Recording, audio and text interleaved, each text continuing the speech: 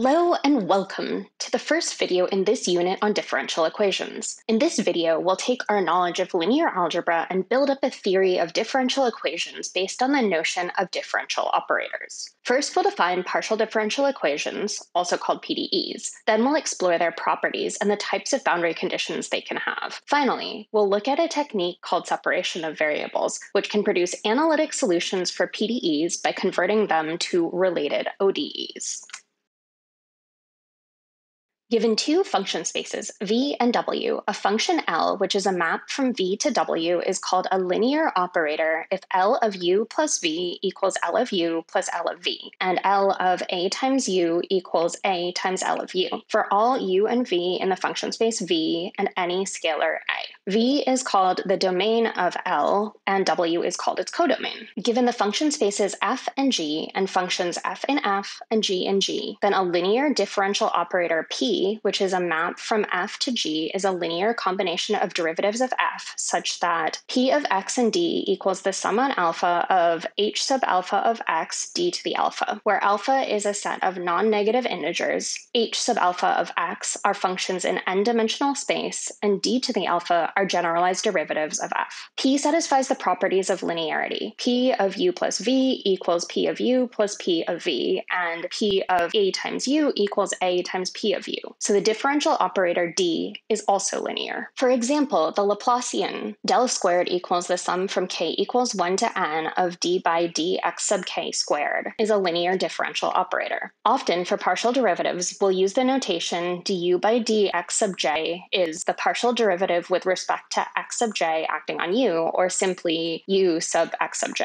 Vector derivatives, divergence, gradient, and curl can all be defined using the del operator, where del equals the sum on I of x hat sub I times the partial derivative with respect to x sub I. Another example of a differential operator we'll see when we cover complex analysis is the Cauchy-Riemann operator. If f of x plus iy equals u of x and y plus I times v of x and y, where f is a complex valued function and u and v are real valued functions, then the Cauchy-Riemann operator c is a map from the complex plane to R2, where c equals dxu minus dyv times x hat plus dyu plus dxv times y hat. In general, a linear ordinary differential equation can be expressed using differential operators as p of u equals an of x dx to the n of u plus an minus 1 of x dx to the n minus 1 of u, etc., through a1 of x dx of u plus a0 of x times u of x equals f of x.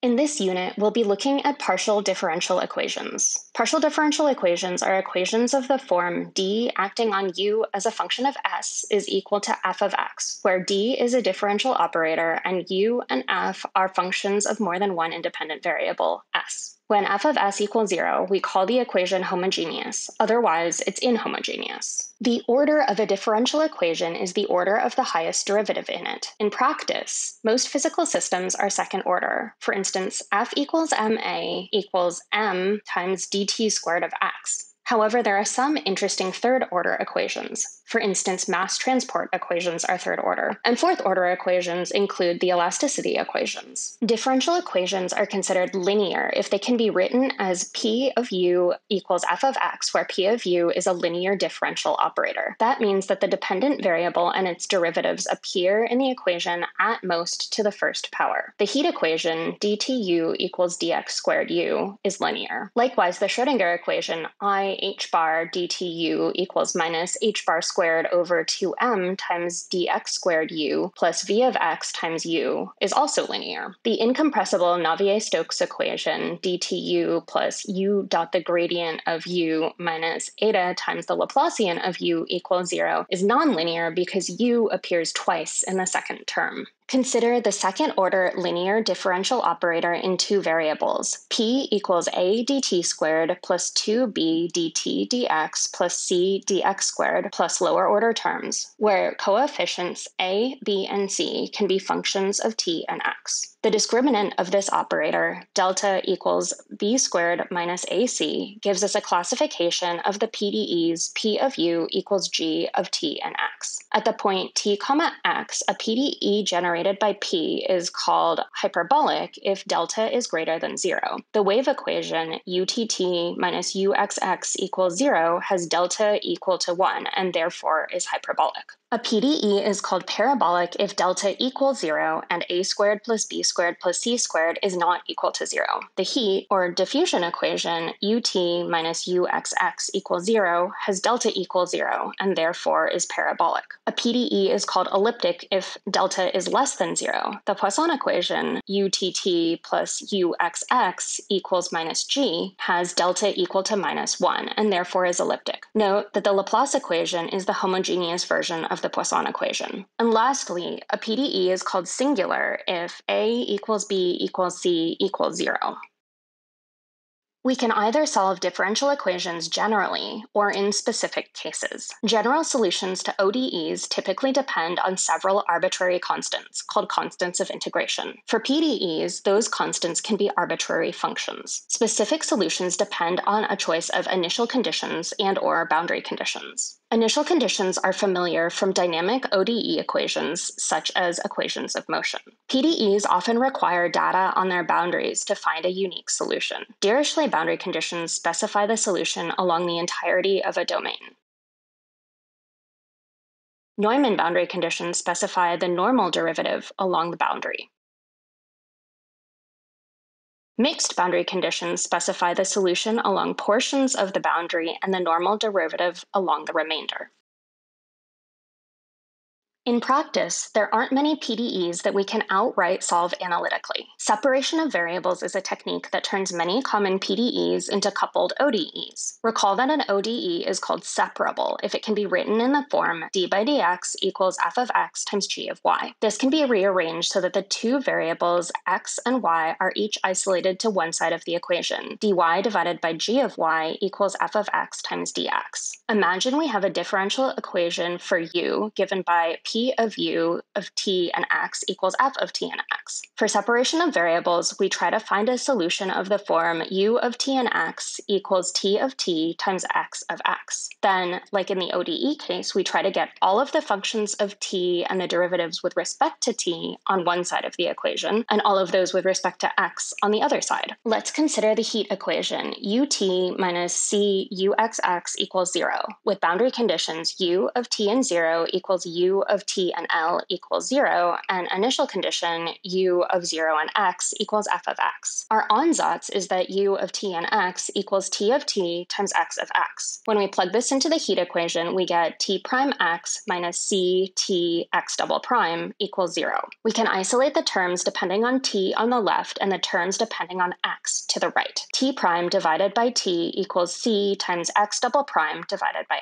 x. Since the left depends only on t and the right depends only on x, then both sides must be equal to the same constant, minus lambda. We can now break this into two equations. T prime equals minus lambda t and x double prime equals minus c lambda x. The solution to the equation for t is t of t equals a e to the minus lambda t, and the solution to the equation for x is x of x equals b e to the root minus lambda times x plus c e to the minus root minus lambda times x. The boundary conditions tell us that x of 0 equals x of L equals 0. So x of x equals b times sine the square root of lambda times x, where lambda equals n times pi divided by L. Then u of x and t equals the sum from n equals 1 to infinity of dn sine n pi x over L times e to the minus alpha n squared pi squared divided by L squared times t.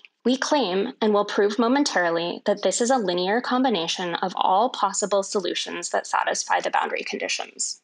For the initial conditions, u of 0 and x equals f of x, we can expand f of x equals the sum from n equals 1 to infinity of dn sine n pi x over L in terms of the eigenfunctions of x, in this case sine n pi x over L and cosine n pi x over L. This is a set of orthogonal functions that spans the solutions x double prime equals minus c lambda x. The last step is calculating dn equals 2 over L times the integral from 0 to L of f of x times sine n pi x over L dx. The reason this works is a direct consequence of the spectral theorem that we discussed a few videos back, which tells you when you can diagonalize matrices. Just like matrices, some differential operators can be diagonalized. Before we get there, we're going to need a few definitions. The eigenvalue equation for a differential operator D is d of u equals lambda u. Given a linear differential operator P acting on a real inner product space V, which has elements x and y, the adjoint operator P dagger is defined by the equation the inner product of Px with y equals the inner product of x with P dagger y. P is said to be self-adjoint if P equals P dagger. The spectral theorem for linear differential operators states that for the self-adjoint operator P acting on the function space V, then there exists an orthonormal basis for V consisting of the eigenfunctions of P, and each of the eigenvalues of P are real. What this is saying is that the spectra, or the set of eigenvalues for each of the two equations in the previous example, t prime equals minus lambda t and x double prime equals minus c lambda x, are related, and the value of lambda is the same for each. For a more general case, let's look at a differential equation p of u equals f of x, with boundary conditions u of t and 0 equals u of t and l equals 0, and initial condition u of 0 and x equals f of x. Let's consider the case where p can be written as r acting on u equals s acting on u, where r is a differential operator with respect to t and s is a differential operator with respect to x. Let's try to write a solution of the form u equals t of t times x of x. Then we can rewrite the PDE as r of t on t equals s of x on x, which equals lambda. Rearranging this, we get r of t equals lambda t and s of x equals lambda x, and we arrive at the eigenvalue equations for the operators r and